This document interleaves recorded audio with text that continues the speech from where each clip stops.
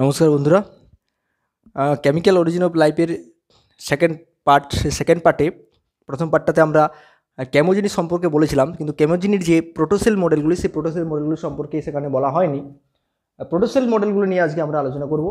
আজকে আমরা প্রোটোসেল যে মডেলগুলো আছে সেই প্রোটোসেল মডেলগুলো আলোচনা করব।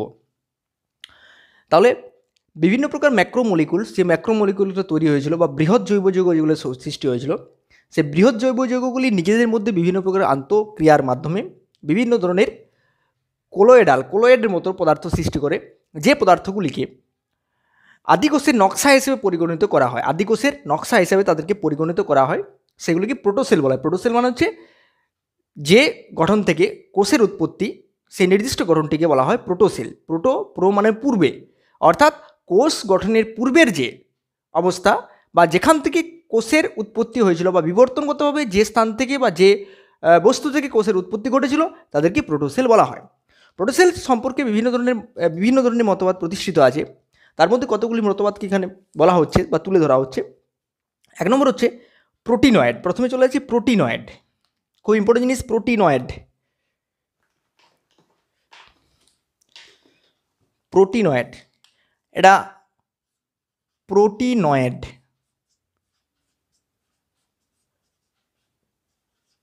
প্রোটিনয়েডস এটা বিজ্ঞানী সিডনি ফক্স প্রস্তাবিত একটি পদ্ধতি। বিজ্ঞানী সিডনি ফক্স এটা প্রস্তাবিত পদ্ধতি। তিনি কী করেছিলেন? তিনি প্রায় 18 প্রকারের অ্যামিনো অ্যাসিডকে তিনি প্রায় 150 থেকে 180 ডিগ্রি সেন্টিগ্রেড তাপমাত্রা, 150 থেকে 180 ডিগ্রি সেন্টিগ্রেড তাপমাত্রায় তাদেরকে উত্তপ্ত করেন এবং ঠান্ডা করার পর তিনি দেখেন যে অ্যামিনো অ্যাসিডগুলি পরস্পরের সাথে যুক্ত হয়ে পলিপেপটাইড শৃঙ্খল তৈরি করেন। পলিপেপটাইড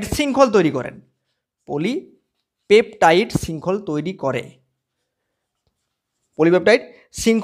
তৈরি করেন এবং এই পলিমারগুলির, অর্থাৎ এগুলির পলিমার, কার পলিমার? অ্যামিনো অ্যাসিডের পলিমার। কার পলিমার? অ্যামিনো অ্যাসিডের পলিমার কার? না, অ্যামিনো অ্যাসিডের। পলিপেপটাইড হচ্ছে অ্যামাইনো অ্যাসিডের পলিমার, শর্টে এ লিখছি, অ্যামাইনো অ্যাসিডের পলিমার। এবং এই নির্দিষ্ট পলিমারগুলির তিনি নাম দেন প্রোটিনয়েড বা থার্মাল প্রোটিন। পলিমারগুলির নাম দেন প্রোটিনয়েডস, বা এদের আরেকটা নাম আছে বা প্রোটিনয়েড বা থার্মাল প্রোটিন।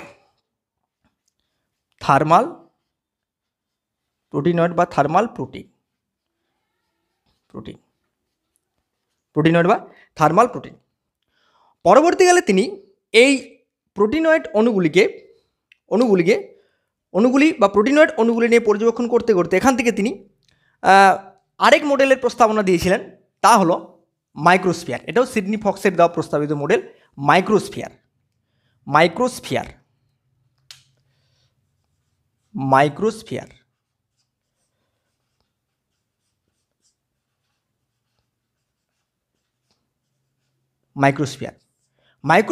এই চিত্রটা দেখানো হচ্ছে, এটা হচ্ছে মাইক্রোস্ফিয়ারের একটা চিত্র, মাইক্রোস্ফিয়ারের গঠন।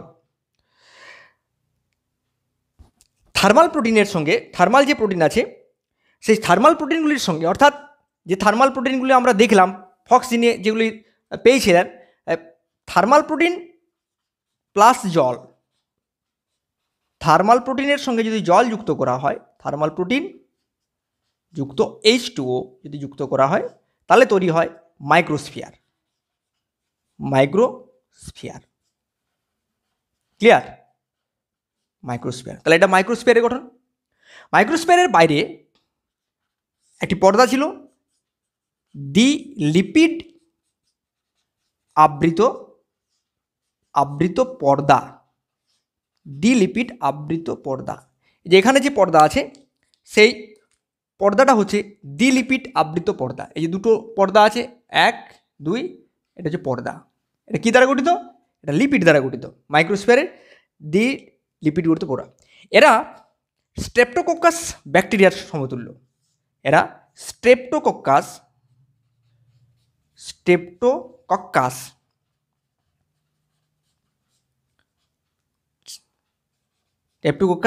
ব্যাকটেরিয়ার মতো। যারা হচ্ছে এদের বৃদ্ধি ক্ষমতা সম্পন্ন, এদের বৃদ্ধি ক্ষমতা ছিল। বৃদ্ধি ক্ষমতা ছিল, অর্থাৎ এরা সাইজে বড় হওয়ার মতো এদের ক্যাপাবিলিটি ছিল, সাইজে বড় হওয়ার মতন সাধারণ অবস্থায় যা আছে পরিবেশ থেকে কোষীয় উপাদান গ্রহণের মাধ্যমে এদের বৃদ্ধি ক্ষমতা ছিল। নেক্সট হচ্ছে এদের বাডিং বা কোরক দগম পদ্ধতিতে বিভাজন হতো, বিভাজন সক্ষম ছিল, বিভাজন সক্ষম ছিল। তারপর হচ্ছে এরা 6 হচ্ছে এরা এটিপি ব্যবহার করতে জানতো, এদের এটিপি ব্যবহারের ক্ষমতা ছিল, এটিপি ব্যবহারের ক্ষমতা ছিল, এদের এটিপি ব্যবহারের ক্ষমতা ছিল। তাহলে মাইক্রোস্ফিয়ারের কতগুলো নির্দিষ্ট চারিত্রিক বৈশিষ্ট্য। প্রথমে বললাম যে ফক্সের নির্দিষ্ট প্রস্তাবিত একটা মডেল, বিজ্ঞানী সিডনি ফক্সের প্রস্তাবিত মডেল, প্রোটিনয়েডস বা থার্মাল প্রোটিনের সঙ্গে জলের সংযুক্তিকরণের মাধ্যমে যে কণাগুলির বা দানাগুলির সৃষ্টি হয় তারা হচ্ছে মাইক্রোস্ফিয়ার কী কী বৈশিষ্ট্য ছিল? 1 নম্বর বৈশিষ্ট্য বললাম যেটা তৈরি হয়েছিল প্রোটিনয়েডস এবং জল মিলে। দ্বিলিপিড পর্দা, এদের মধ্যে দ্বিলিপিড মানে দুটো কোষের বাইরে আমাদের যেমন দ্বিলিপিড পর্দা থাকে, এদেরও কোষের বাইরে দ্বিলিপিড পর্দা ছিল। Streptococcus bacteria, living organism, Streptococcus prokaryotes যেমন দেখতে হয় বা যেমন স্ট্রাকচারাল হয়, এদেরও স্ট্রাকচারটা খানিকটা সেই রকম ছিল।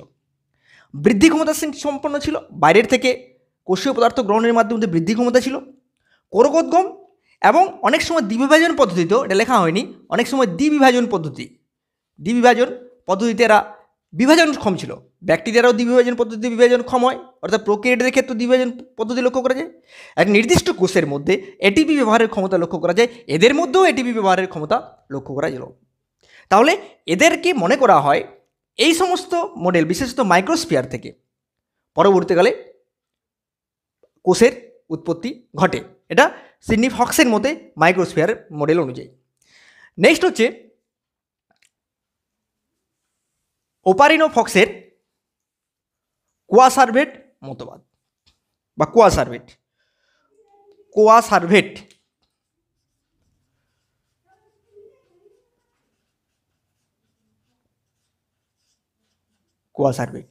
এই মতবাদের প্রণেতা ওপারিন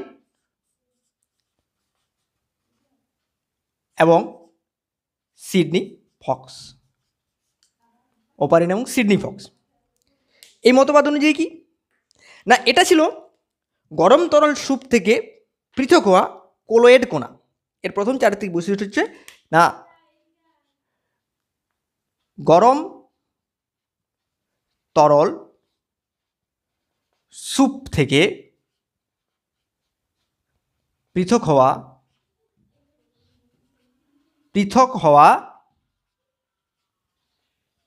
কোলয়েড কণা। তার মানে এগুলো কোলয়েড কণা ছিল, এগুলো কোলয়েড প্রকৃতির কণা ছিল এবং এরা যথেষ্ট আকৃতিতে বড় ছিল এবং এরা ব্যাকটেরিয়া আকৃতিতে বড়, যথেষ্ট বড় ছিল এরা।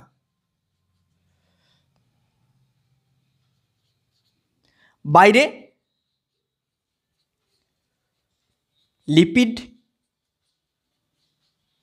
পর্দা আবৃত, এটা হচ্ছে কোয়াসারভেটের বাইরে লিপিড পর্দা আবৃত। 4 নম্বর হচ্ছে কোরকোদ্গম পদ্ধতিতে বিভাজন সক্ষম,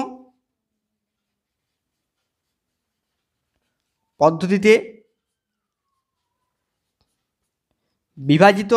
বিভাজন সক্ষম বা বিভাজনক্ষম।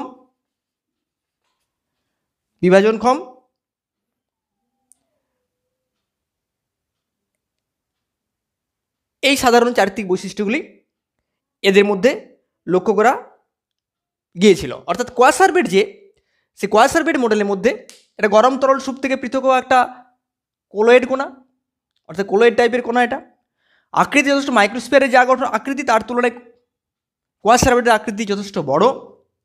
বাইরে লিপিড পর্দা, এখানে দ্বিলিপিড পর্দা ছিল, এখানে একক লিপিড পর্দা। এটা হচ্ছে একক লিপিড পর্দা, সিঙ্গেল লিপিড লেয়ার। ভিতরে যে মলিকুলগুলো রয়েছে ম্যাক্রোমলিকুল বা বৃহৎ জৈব অণু, কোরকোদ্গম পদ্ধতিতে এরা বিভাজন সক্ষম। মাইক্রোস্ফিয়ারে কোরকোদ্গম পদ্ধতি বিভাজন সক্ষম ছিল। এরা ছিল অস্থায়ী প্রকৃতির, এদের গঠনখানি অস্থায়ী ছিল, অস্থায়ী প্রকৃতির, এরা অস্থায়ী প্রকৃতির ছিল। তাহলে কোয়াসার্ভেট অপারিনেমন সিডনি ফক্সের মতে কোয়াসার্ভেট জাতীয় কণা বা প্রোটোসেল থেকে প্রকৃত সেলের উদ্ভব ঘটে। তাহলে আমরা দুটো জিনিস পেলাম, একটা পেলাম মাইক্রোস্ফিয়ার, একটা পেলাম কোয়াসার্ভেট। এই দুটো প্রোটোসেল থেকে মনে করা হয় যে এই ধরনের গঠন থেকে পরবর্তীকালে প্রকৃত কোষের উৎপত্তি ঘটেছিল। এরপরে দেখে নেওয়া যাক যে নিউক্লিক অ্যাসিড, যে সমস্ত নিউক্লিক অ্যাসিডগুলো উৎপাদিত হয়েছিল, সেই সমস্ত নিউক্লিক অ্যাসিডগুলোর সাথে প্রোটিনের সংযুক্তির ফলে আমাদের কেমোজেনিতে যে নিউক্লিক অ্যাসিড তৈরি হয়েছিল, নিউক্লিক অ্যাসিড, সেই নিউক্লিক অ্যাসিডের সাথে, সেই নিউক্লিক অ্যাসিড যেগুলো তৈরি হয়েছিল, সেই নিউক্লিক অ্যাসিডের সাথে প্রোটিনের সংযুক্তির ফলে, প্রোটিনের সংযুক্তির ফলে তৈরি হয়েছিল নিউক্লিয় প্রোটিন,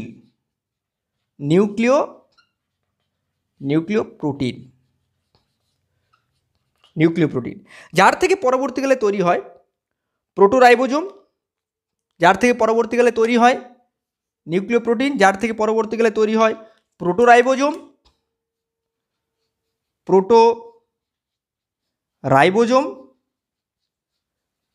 অর্থাৎ রাইবোজোমের আগের পূর্বপুরুষ, মানে যেখান থেকে রাইবোজোম উৎপত্তি লাভ করেছিল। পরবর্তীকালে তৈরি হয় প্রোটোবায়ন্ট বা প্রোটোভাইরাস, প্রোটোবিont বা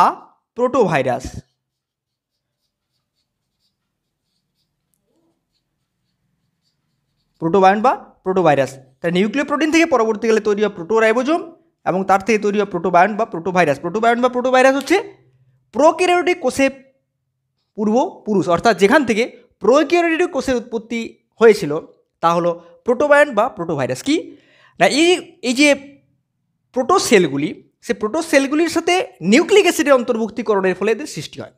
প্রোটোসেলগুলির সাথে নিউক্লিক অ্যাসিডের অন্তর্ভুক্তিকরণের মাধ্যমে এগুলি সৃষ্টি হয়ে থাকে। এবং এদের মধ্যে প্রোটোবায়ন্টের মধ্যে যে চারিত্রিক বৈশিষ্ট্যগুলো আছে, সেই প্রোটোবায়ন্টের চারিত্রিক বৈশিষ্ট্যগুলো যদি বলা যায়, দেখা যায়, তাহলে প্রোটোবায়ন্টের চারিত্রিক বৈশিষ্ট্য হচ্ছে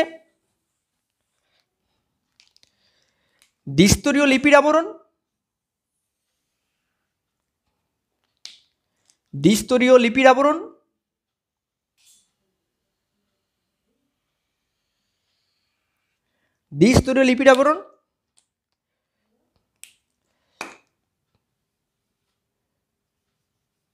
নিউক্লিক অ্যাসিড, বিভিন্ন প্রকার ম্যাক্রোমলিকুল, তাহলে হচ্ছে ডবল লিপিড লেয়ার, प्रोटीन और लिपिड और कार्बोहाइड्रेट मैक्रोमोलिकुल अर्थात ভিতরে প্রোটিন লিপিড কার্বোহাইড্রেট দ্বারা গঠিত একটা বিশেষ গঠন অর্থাৎ সাইটোপ্লাজমের যে ধরনের গঠন হয় জেল টাইপের গঠন সেই টাইপের গঠন ভিতরে হচ্ছে নিউক্লিক অ্যাসিড এরা হচ্ছে প্রোটোবায়ন্ট। প্রোটোবায়ন্টের কিছু স্বতন্ত্র চারিত্রিক বৈশিষ্ট্য ছিল সেই চারিত্রিক বৈশিষ্ট্যগুলো ছিল কি না প্রথমে বলছি এক নম্বর হচ্ছে এটা দ্বিস্তরীয় আবরণযুক্ত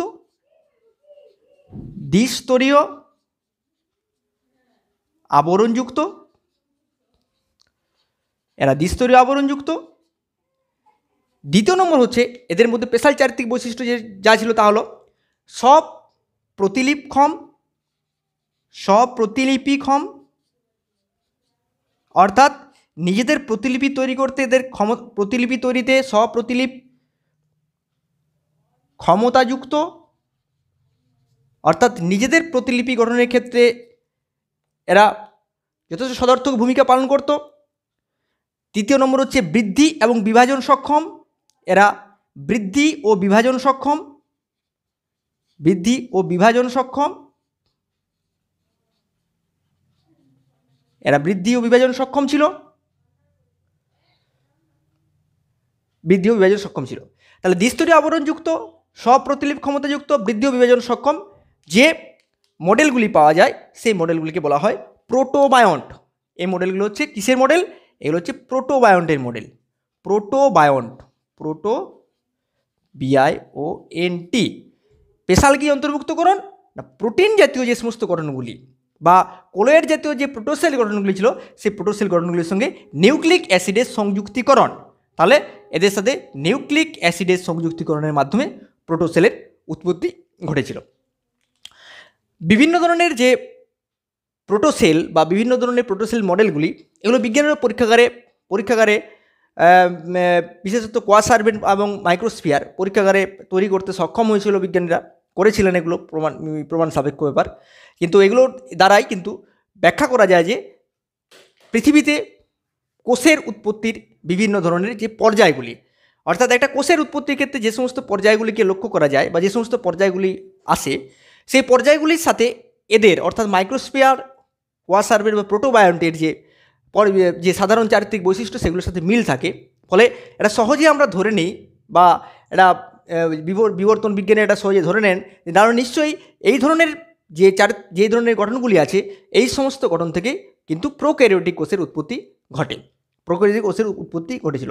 তাহলে মাইক্রোস্ফিয়ার, কোয়াসার্ভেট, প্রোটোবায়ন্ট এবং প্রোটিনোড বা থার্মাল প্রোটিন সম্পর্কে আশা করি এই ভিডিওতে যতটুকু বলা হয়েছে বুঝতে কারো অসুবিধা হবে না।